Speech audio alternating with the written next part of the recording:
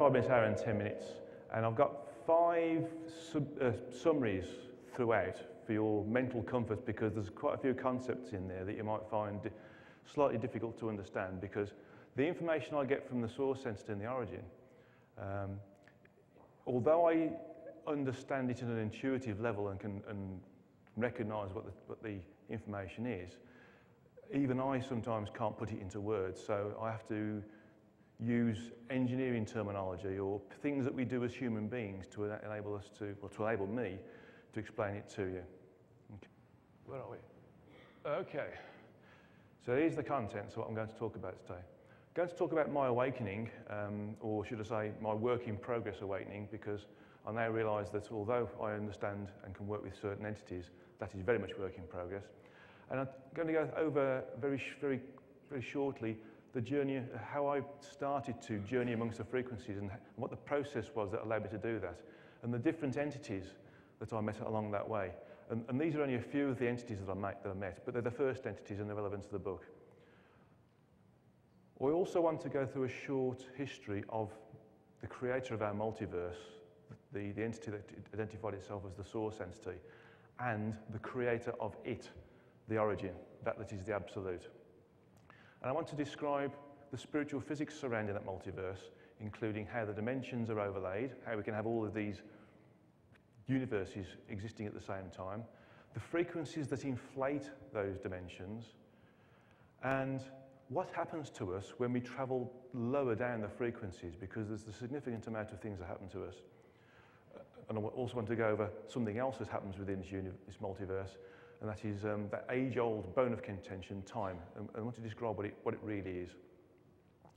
Then I want to change the direction slightly and indicate why we are here, the importance of the earth and the creation of mankind, and illustrate some of the spiritual functions of RNA and how it interfaces with DNA, because there are functions there that are not known by scientists and medical scientists.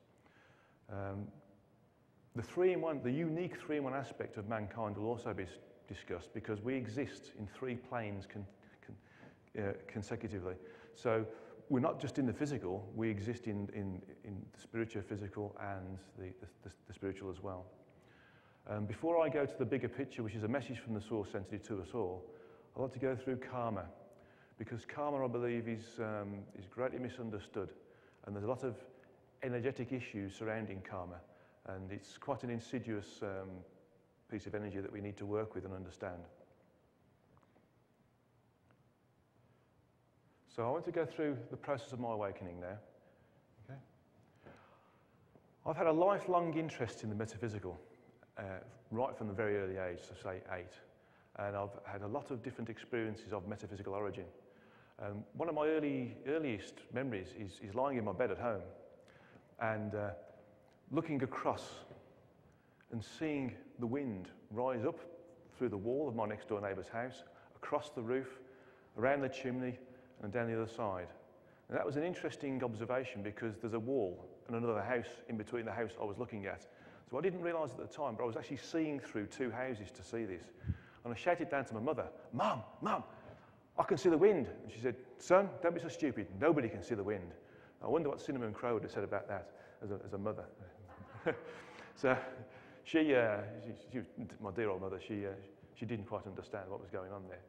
I've also had a number of different episodes of astral travelling when I've been in my dream and then suddenly realised I'm outside, and there's a completely different feeling about astral travelling versus being in a dream. Completely different feeling. There's a completely different aura about the atmosphere that you're in. So I understood that as being astral travelling.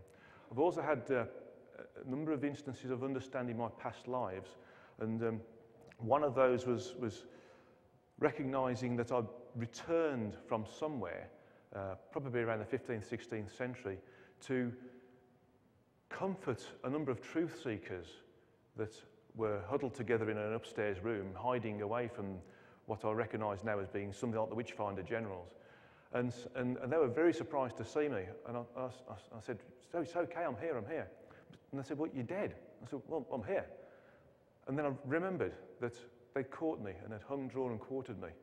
But that felt okay for some reason, because it was my body that had suffered the problem and not my energetic body, and I was still there. And those individuals in that dream and meditation, they were there to help doing what we're doing now, which is to raise the frequencies of the earth. So, with all of these different things that were happening to me, I ended up doing quite a lot of meditation during my teens, and I devoured a number of texts that showed me how to meditate properly.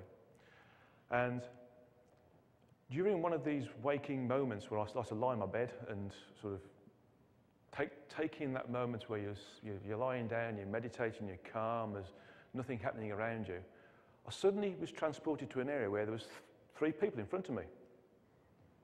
And there they were, 3 men in white robes, all smiling, all nodding, all exuding perfect love. And although they didn't speak to me, they communicated with me in a telepathic method. And I knew that they were telling me that what I was doing was right. What I understood was right. And the feelings that I'd had throughout my life to that point, and I still continue to have, about having something really quite important to do, were right. But not then. It wasn't the right time.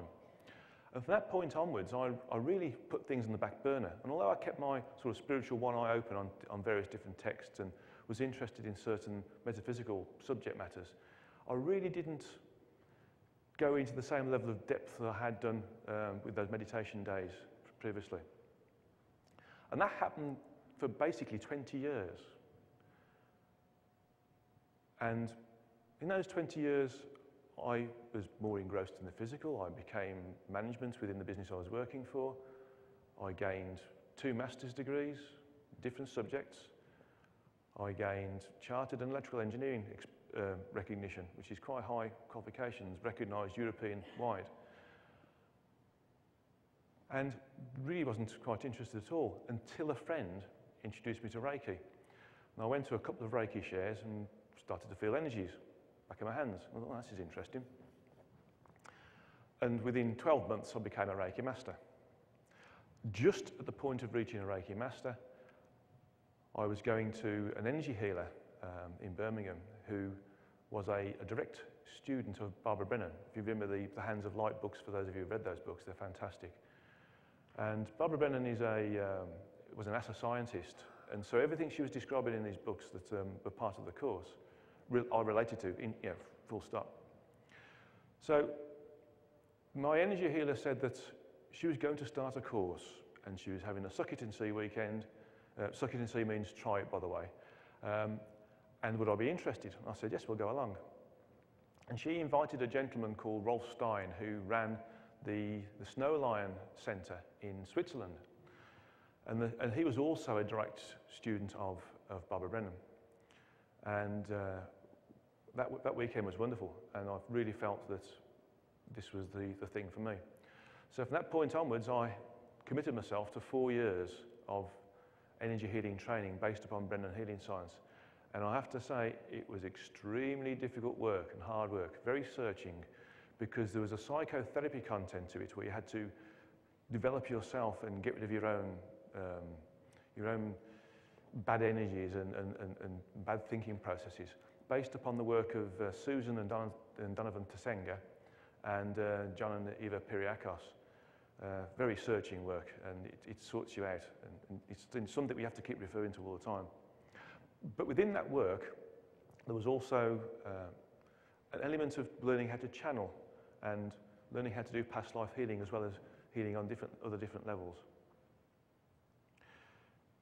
Now, around this time, the work colleague who showed me how to do Reiki, or came into my life and introduced me to Reiki, had moved to Sweden, and he moved to work with another car company. And my wife, Anne, and I decided we'd have a cheap holiday. We'd go over there and we'd stay with him, and we'd look around Sweden. And the place he stopped at and worked at was a place called Trollhättan, which is not too far away from Gothenburg. Now, my friend's also quite intuitive, and he received during meditation a message. And that message was he had to take me on a certain walk. And that certain walk was in this area here. And this river is just downstream of Trollhättan. And we walked through these woods from the back of his house. His house was over this way somewhere. We walked through all of these woods, down a towpath, And as we were walking down the towpath, the energies changed from being normal to being extremely high. My hands were tingling, then my arms were tingling, then my whole body was tingling. And we all noticed that, and we thought, good grief, the energies are really high here. So I was walking down this towpath, and there was a rock. You can't see it here, but just about there. And this rock was quite a large, sizable rock, and it was totally out of the way of the towpath. It was like a little island. And I felt a desperate need to go on this rock and meditate, which I did. So my friend and my wife, Anne, carried on, and they walked up the towpath to this bridge because they felt the need to go onto this bridge and observe what was going on. And as they observed what was going on, they felt that they were tuning into the energies. The energies that they felt otherworldly. They didn't feel as if they were from Earth. They didn't feel magnetic. They didn't feel like they were part of any energy healing that anybody's done. Anything to do with Earth, they felt otherworldly. And when they focused their perception, and I found this out later, by the way, they said that they felt that there was entities or beings or vehicles hovering around the area where I was meditating, and that I was receiving a level of attunement or rewiring of my capabilities to let me access that which I wasn't currently able to do so.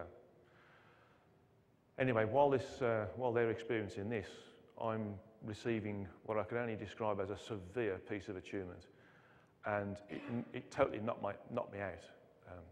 Afterwards, I couldn't string a sentence together, and that lasted for 3 days, really quite heavy.